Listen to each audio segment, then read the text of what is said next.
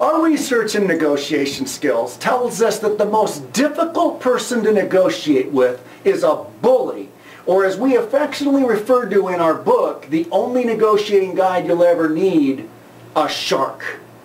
Our research tells us that when most people get into the presence of a bully or a shark, a yeller, a screamer, a fist pounder, an in-your-face person, most people who grew up in a home where there wasn't aggression or swearing, they only have one goal, and that's to get away from this bully or shark.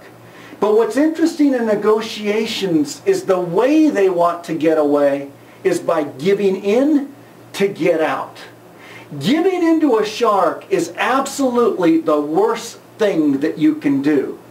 We recommend getting closer to a shark. Don't you ever back away from a shark. We've designed 3 great strategies to deal with a shark or a bully.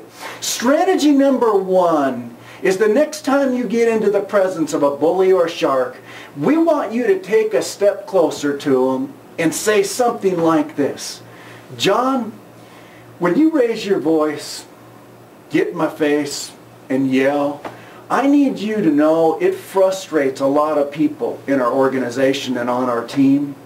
But just between you and me, I need you to know something.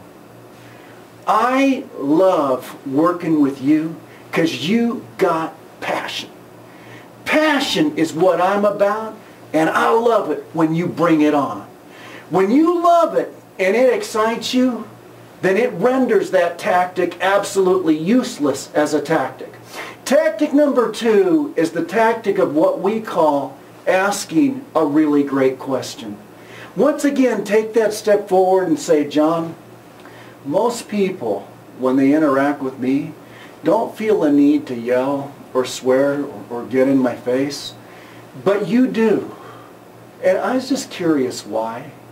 Now you have to ask that question as an amiable or as a supporter, because if you ask that question as a driver, you know, John, most people don't feel a need to yell at me or raise their voice, and you do, and I was just curious why, then you're going to watch this escalate right there in front of you. It's like that's what they live for.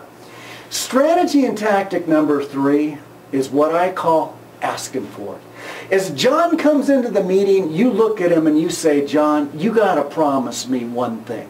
So I'm not promising you anything. No, John, you got to promise me just one thing. I think you're going to like it. At least once in today's meeting, will you promise me that you're going to blow a gasket? When you ask for it, it renders that strategy or tactic absolutely useless in the negotiation business. As you master these 3 responses, you're going to learn this.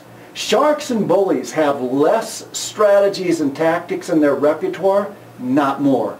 And they have less because those bullying and shark tactics work so well. So what's our homework for you? We want you to go out and find a bully or a shark, use those 3 strategies and tactics, and have some fun.